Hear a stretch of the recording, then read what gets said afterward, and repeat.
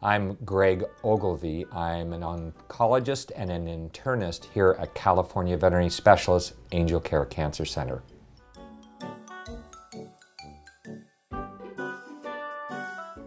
Well, it should be clearly understood in veterinary medicine, our absolute, total, complete goal is to ensure quality of life exists not only after treatment, but during treatment. So that is a unique, distinct difference in the way that we approach cancer cells and cancer and our patients. We need to defeat them, but not at the expense of quality of life. And so there are so many things that can be done to ensure that the patient has a great quality of life. That's by selecting therapies that we know are going to help and not hurt. Second of all, make changes during the treatment process to ensure that if that patient is uniquely sensitive to the therapies, that changes are made to ensure that quality of life is sustained and maintained, and that is very important. The third thing that's very important is that the quality of life for all of us, including our pets, is actually influenced by the world around them. So if the family, if the veterinary healthcare team is despondent and sad and depressed, that affects the patient, the dog or the cat or whatever we're treating, because they then are sad and they then are more likely to have a poor quality of life. So enhancing the positive outcome of all people, including the veterinary healthcare team and the family, can be very important. In addition, it's important to realize that regular exercise is really important.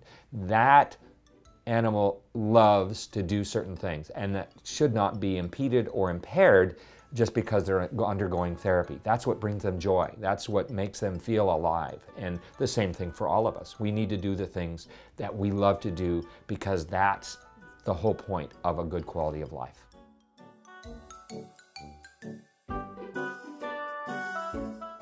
So it comes down to the three realistic commandments. Number one, we absolutely want to make sure that every patient is comfortable, that there is no pain. No pain from the disease and no pain from the treatment. Second of all, everyone, when they think of cancer therapies, they think of vomiting and diarrhea and all kinds of misery, and that's usually not the case. But because we have that fear, we give our clients a little first aid kit that they can use to prevent or to treat any nausea and diarrhea. And after the first few weeks, most clients say, wow, it really is exactly as we said. They do great, but they still can intervene to be able to help their pet with these medicines if they need to. Lastly, a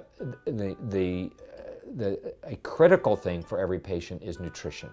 It's the first thing our clients note when their pet is not feeling well. Doc, she stopped eating. And when they start feeling better, the first thing they say is, wow, she started eating. Nutrition is equated with quality of life. And therefore, we want to do everything we can to enhance that quality of life with good nutrition. Well, there's actually a fourth.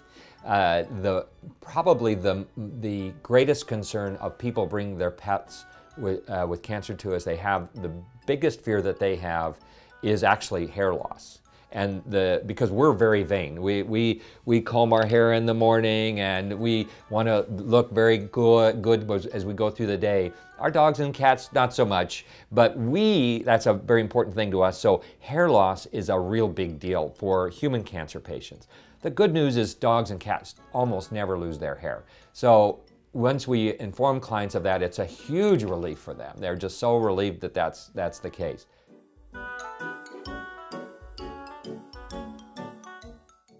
I think that the key thing is that quality of life is our absolute objective, and we want your pet to get better, but we don't want your pet to get better at the expense of quality of life.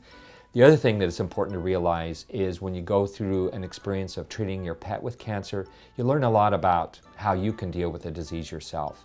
And it makes you better as a parent, as a spouse, as a friend, because unfortunately, 1 out of 3 people in this world will get cancer, and 1 out of 4 will die of cancer.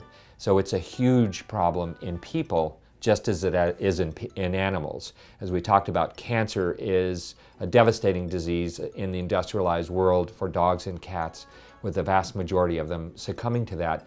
Most of them die because they haven't received therapy, and that's the sad thing.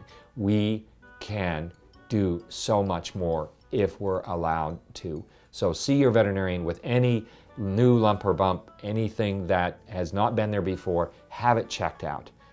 Because early diagnosis and early treatment is the best way to cure cancer in people and in animals.